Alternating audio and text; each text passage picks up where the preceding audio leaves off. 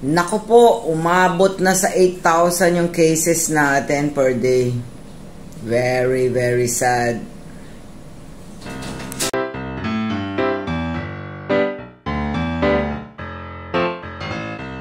Hello and good morning. Okay.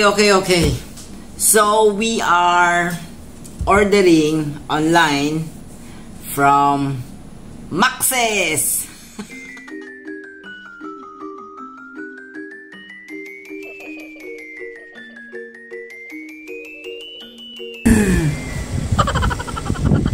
Somebody did taco earlier. Just because I didn't look for the hello. Okay. Now here we have chicken sisig. Oh, we should have ordered more. This looks very long. This one is the kare with some bagong, I guess. Because I forgot about the hello. Instead, I have something to fill our stomach with half chicken. Did not avail of the discount. Because the discount is from 5 p.m.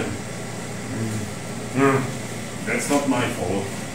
5 p.m. onwards, the Yes. 10% discount. That's what the website says. Max is offering a 10% discount on anything that you order from them. The thing is, you have to wait. It starts at 5 p.m. until their closing time.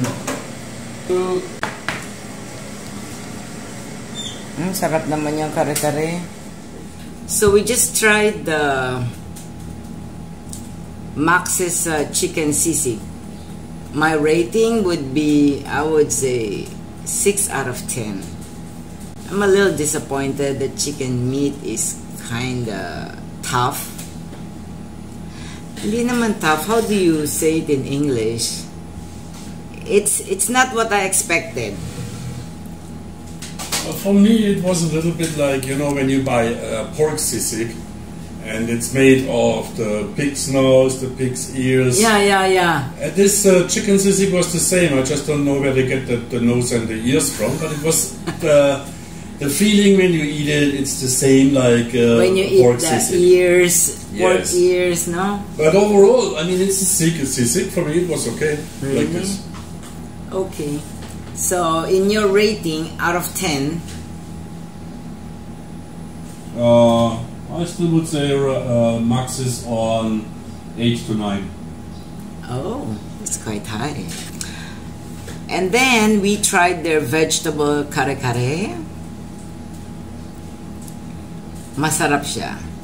And then we also ordered the usual chicken, and it was good. Of course, we cannot finish all. There will be something left for dinner. Dinner is secured. The next day. Good afternoon, ladies and gentlemen. Isang nakakabagot na araw. Makapagkape na nga.